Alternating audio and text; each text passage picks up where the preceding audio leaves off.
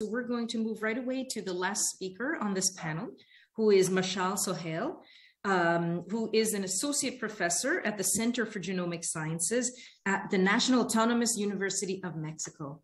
Thank you so much, Mashaal, for being with us. Great, thank you, Anne. Can you see me? Yes, we can see your slide. Yep. Great.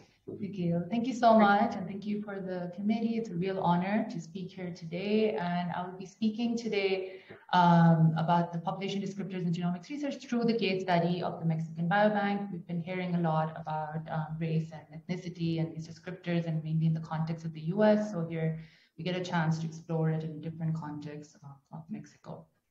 So this Biobank, the Mexican Biobank, started in Dr. Andres Moreno Estrada's lab at Cimas-Darling-Hebio as a collaboration with the National Institute of Public Health in Mexico, and to genotype samples that were collected by the institute as part of their year 2000 National Health Survey.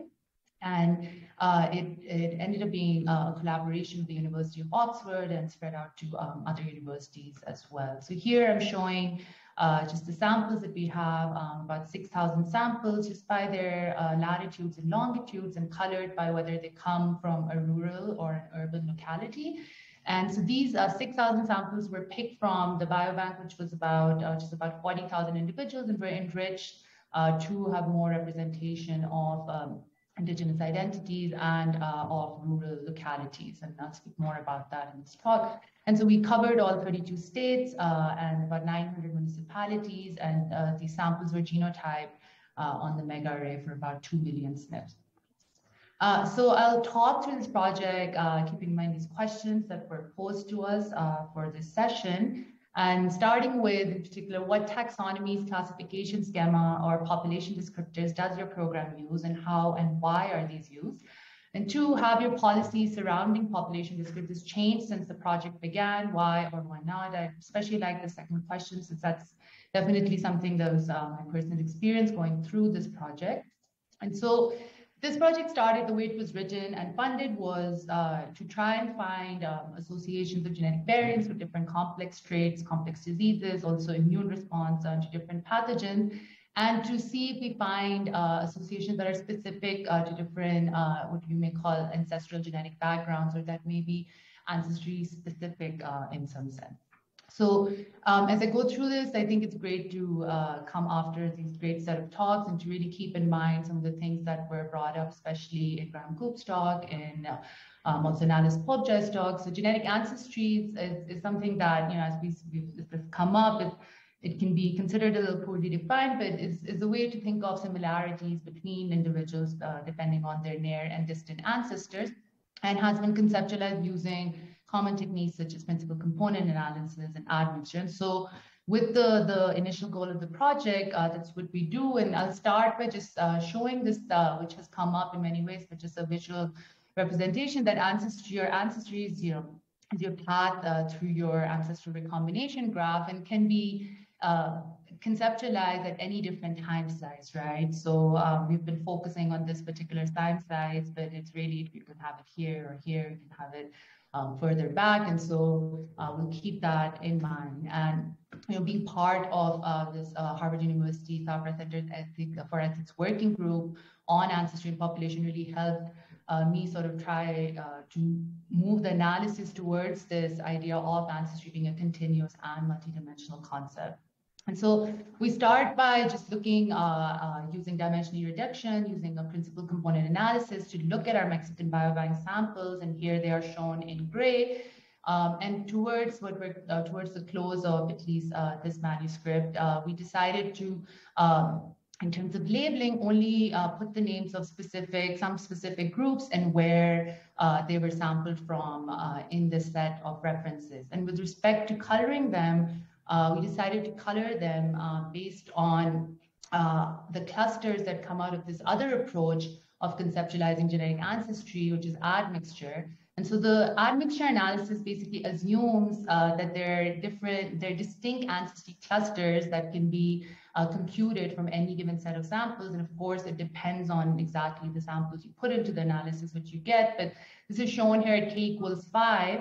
And with that assumption in mind, some of the things we can pick up is that, for example, ancestry, genetic ancestry that's predominantly found in the Americas tends to increase in Mexico as we move south and southeast, and vice versa is true for ancestry that's predominantly found in Europe, the Middle East, and South Asia, though through historical sources likely came to Mexico from Western Europe, from Spain. And so a big question also becomes, with respect to all the conversations we're having, is also how to name these clusters that come out of these admixture analysis. And so one of the things with respect to moving towards trying to make ancestry not seem such a essentialized entity is to, even though we're getting out one cluster, to refer to it as ancestries instead of ancestries. And even though this may be purple color is predominant in East Asia, it's actually reflecting several ancestries and not just a single ancestry. And with respect to naming, commonly these have been referred as follows: native ancestries or European ancestries. But in the manuscript, we actually decided to name it as ancestries from, for example, Central America, or ancestries from Western Europe, again, to try to de-essentialize the concept and to place it sort of at a particular time scale in a particular geographic region. And so another thing we do is now going with respect to geographic resolutions to use anthropological and archaeological context to regionalize Mexico. So here in, for example, the north of Mesoamerica, the north of Mexico, the Occident and Gulf of Mexico, the center, Oaxaca, and the Mayan region. And to do this dimensional reduction exercise just on the individuals from Mexico without any other samples and colored by the Mesoamerican region that they come from. And here, this helps us see that in general, we see a substructure that does seem to separate the Yucatan Peninsula from the other regions of the country where we only see a very subtle substructure.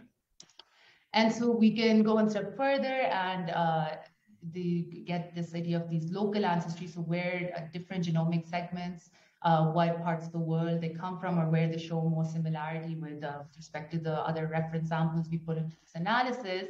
And this leads to the third question of how the program approaches legacy data and what challenges does your program face with managing emerging. So in our particular case, the data that we mostly merged with for this study is this native Mexican diversity panel, which may not be considered legacy as such, since it's not very old, it's reasonably recent, and is also accessible through a data access agreement similar to the Mexico Biobank project. And so merging these data sets to do analysis is actually reasonably straightforward as long as it's for research purposes. And so it's again going through a different geographic resolution and now getting these admixture components only using as reference indigenous groups, various indigenous groups within Mexico, and observing the substructure that comes from these different indigenous groups as well as is present within them. And similarly, we can place these on top of the principal components plot of the Mexican Biobank and see that the indigenous groups from the Mayan region do fall predictably and from other regions where we would expect. And now this is important again in terms of thinking about ancestry in terms of different geographic resolutions which represent different time scales. So previously I showed principal components with reference populations from across the world and then only Mexico. So here what we're doing is we can take from the local ancestry analysis only ancestral segments that come from that are more native to Central America, and to use this ancestry-specific principal components analysis approach to see what kind of axes of variation we see with respect to the native diversity. And so these are from the native Mexican diversity panel, the ones that are named.